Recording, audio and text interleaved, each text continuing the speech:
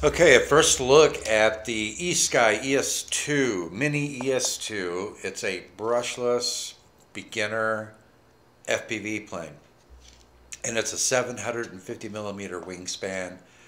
It's got kind of a unique tail on it. If you notice the T-mounted horizontal stabilizer, it also serves as the elevator. There's no moving control surface on the horizontal stabilizer. The entire horizontal stabilizer moves up and down and works as the elevator. It's got a good size, very good size rudder on it, a steerable tail wheel.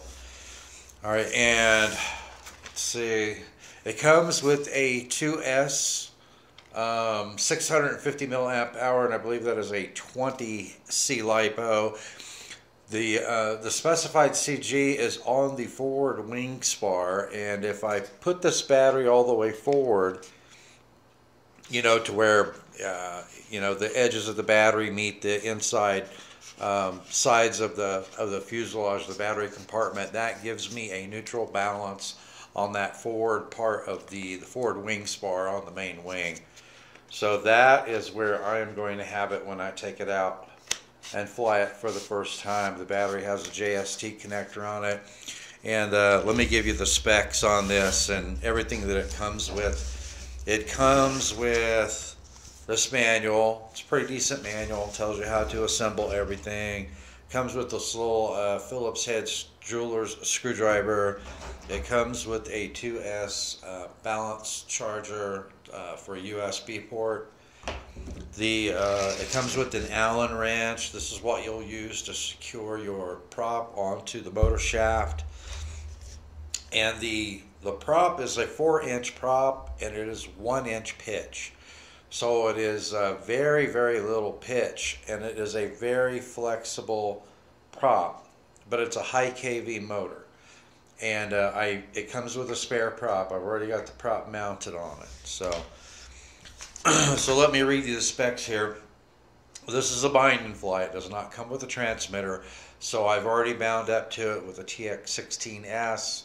I got everything working. It's kind of strange getting this set up and having it working right in both modes.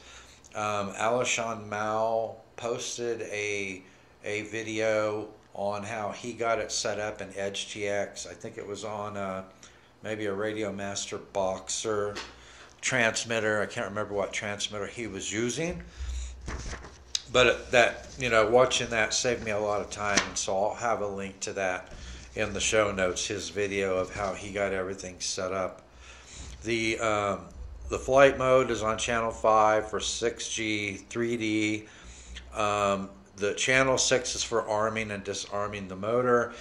And on mine, I noticed that as soon as I move the control surfaces and I have the motor armed, the motor starts up like an idle. It does not shut all the way down unless you disarm the motor.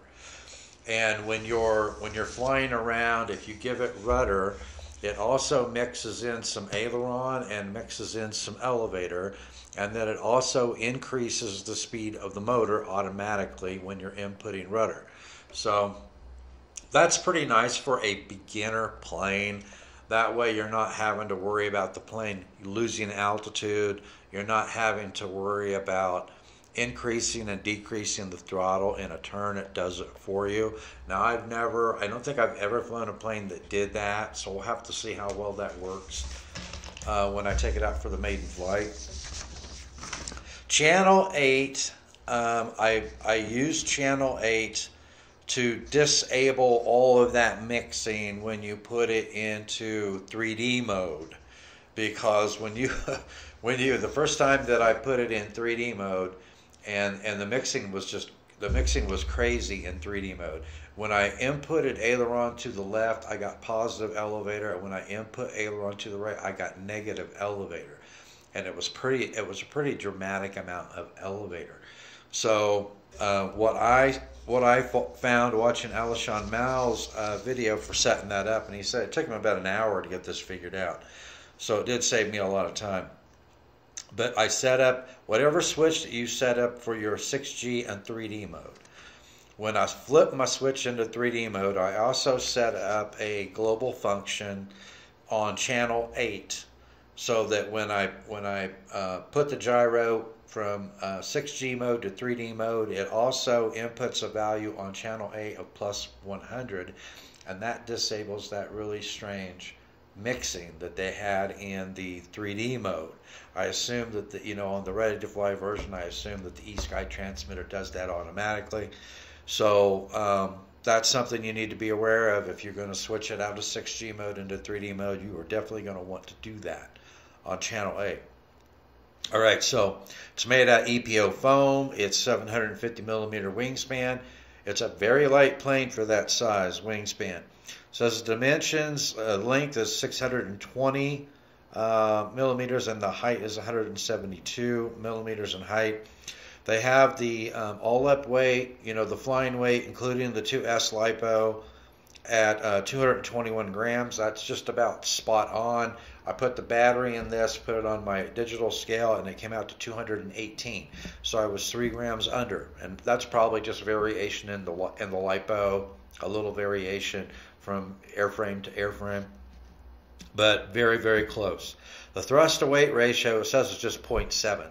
So just 0.7 to 1. So this is definitely designed to be an FPV trainer and cruiser. It's not made for aerobatics, but we'll definitely test it out with see what we can do with it with aerobatics.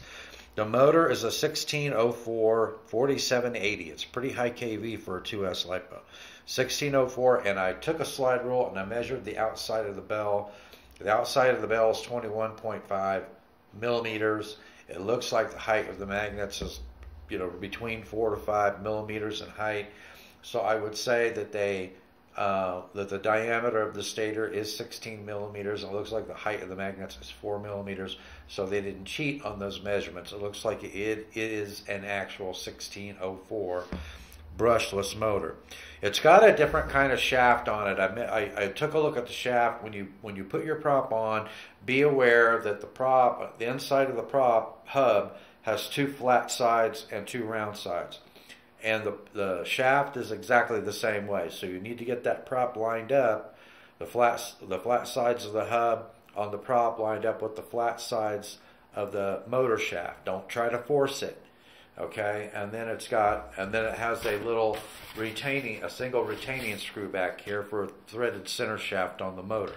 And the fact that the shaft has flat sides and that the prop hub has flat sides prevents that prop from rotating, spinning on that shaft with just that single retaining screw. So be aware of that.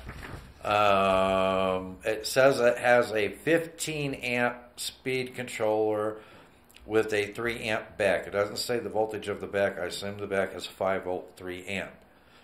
I also assume it's a linear back, not a switching back, but a 15 amp. So it's got a nice size ESC built into it. One 8-gram digital servo that they have for the ailerons, 2 4.3-gram digital servos, one for the elevator, one for the rudder. So it's nice that they put digital servos on this plane rather than analog. So they should be able to hold their center positions pretty well. And digital servos typically have more torque than analog servos. So good on both fronts. As I stated, they have 2 flight modes. The first one is 6G, which is the learner mode. It's a low rate. It has auto stabilization, which auto leveling. And then you have the sport mode, high mode, which is the 3D mode, where it's a 3-axis gyro. And normally what I see from 3-axis gyros is they just do wind mitigation. I don't think it's going to self-level the plane, and that should enable you to do some aerobatics if it proves to have enough power to do aerobatics, but we'll have to see. All right, so that is a first look at this plane. Stay tuned. I'll be taking it out for my maiden flight, test flight of this plane. I did test the fail-safe on it. The motor did shut down when I shut the transmitter off, but the control surfaces did not go back to neutral. So at least if you run it out of range, at least you know you're not going to have a flyaway. The motor is going to shut down once the signal is lost. So that's good. That's the most important thing, is that the motor is going to shut down. Anyway, stay tuned. Thanks for watching. and I will see you in the air.